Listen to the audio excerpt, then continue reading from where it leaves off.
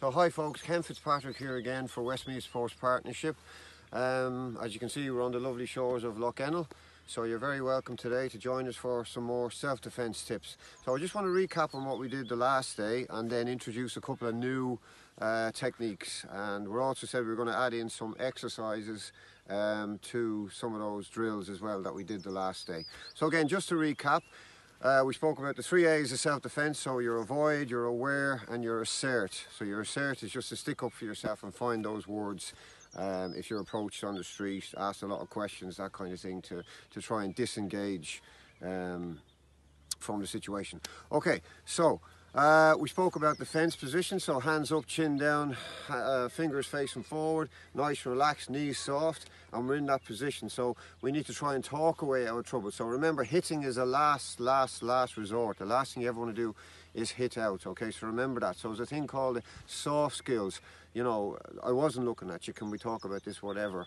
I don't smoke, and we touched on that the last time. Okay, so just to recap on what we did. So remember, we had our crash response moving forward, our crash response. Then we had our counter attack with the hand and the elbow and the grab and the two knees. As soon as the toe hit the ground, we drive that knee in again, okay? And you have your target areas, which we spoke about, okay? So what I'm going to do is I'm going to give you a little drill based around that combination. And we're going to add in a few little exercises, okay? So the thing is, a good idea, again, we're at home, we don't have a lot of space, we don't have a lot of equipment, a household cushion, okay? A household cushion we can use for the impact work. Impact meaning hitting and training to hit, but it's the last thing we want to ever do. Okay, so let's go through the drill. So we start off with a 3/4 press up. So from there, 3/4 press up, I'm just going to do 1 or 2. You can do 5 or 10, or you can do timed. So nice press up all the way down, all the way back up.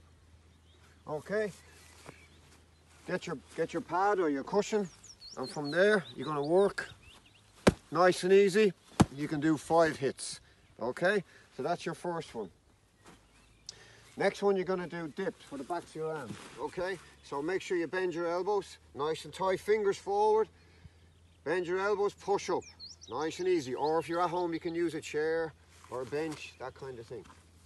Now from here, you're going to work your elbow strike. So from there, elbow, elbow, okay, into that position. Then your last one is your squats. So your nice easy squats from there, and then you take your cushion, and from there you're going to work 2 knees, okay? So you can work around, you can do 5, you can do 10, you can do 30 seconds or build it up to a minute, it's up to you, okay? So what we're going to do now is we'll do a little drill. We're going to put them all together in a combination, a little bit harder, okay? So what we'll do is we'll put the exercises together and then the combination. So also note that the exercises relate to some of the hits as well in a roundabout way. Some of the exercises relate to the hits. So for example, the press ups, and then you have the heel of the hand, the dips, then you have the elbow, and the squats, then you have the legs. Okay, so just keep that in mind.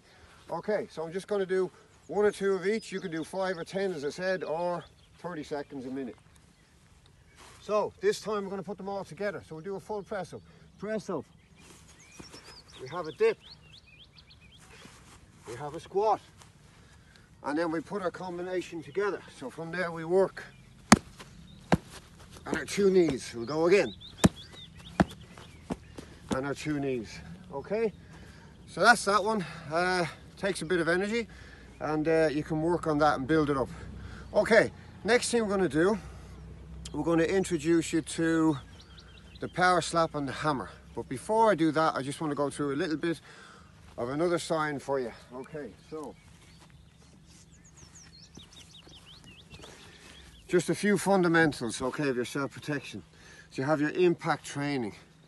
That just means learning to hit. But the last thing you want to do, as we agreed, was to hit, okay? So impact training is just learning how to hit with different body parts. Body parts, we're looking at hand, elbow, knee, head, foot. So your natural body's weapons, okay, that you can use. Remember, fear will be present. Fear will be present in a situation, okay? But all it is, it's adrenaline that kicks in. So it's fight or flight. It's there to help us, okay? But we will be scared in a situation if it's confrontational. So we learn skills. It's good to know a little bit of law around self-defense. We're not going to go into it too much, okay? Do anything you can to improve or increase your self-confidence, public speaking, anything at all to help your self-confidence, and then you become less of a target on the street, if you like, for a potential predator. So the more you can do to build your self-confidence. Last but not least, tactics. So we can work on tactics such as preempting a situation. We run away if we have to, escape, avoid, and we've touched on those before, okay? So just a few things on that. So what we're going to work on now is what's called, some people like to call it power slap, okay? So we're going to work on a cupped hand. It's a whip-like action. If you just think of like a catapult, that kind of action, like a shock action. So you're going to work off your fence. So it whips around from there onto the side of the face, the jaw, the neck, big area. Okay, so it's easy to access under pressure. So keep it simple. So from there, nice and easy from our fence position, and we come around with what some people like to call the power slap, okay? So it comes around like that. Again, build it up, take your time, it comes around. Very hard to see, it comes outside the peripheral vision, okay? So that's your slap. So from there, we're going to work your hammers. Just like a hammer, squeeze your fist nice and tight, especially the little finger. And we're going to work 3 hammers. So from here now, not just this, we're going to work 1, 2, 3 into that position. So again, the hammers, 1, 2, 3. So let's put them together. So from there, from your fence position, you have your slap and then your hammers. Reset, remember awareness, left and right. Okay, so again, from your fence position, chin down, eyes focus forward. You're trying to talk your way out of a situation. Maybe you've no escape, you've no option. You've no escape, you've no option. So if you have to hit, God forbid you have to hit, if you have to hit, you go with everything you have. You go with everything you have. So from there, your slap and then into your hammers. Okay, so once more, slap and into your hammers. Okay, cycle the hammers. Use your body, your whole body. So let's just do that on the our improvised piece of equipment. So from there, fence position, hands up, so you have your slap and your hammers. Reset, your slap and your hammers. One more time, your slap and your hammers. Reset, check. Okay, so folks, again, thanks a lot for watching, folks. I hope you got a couple of ideas there. And again, stay safe, stay strong, stay positive, and hopefully we'll see you next time. Thanks very much.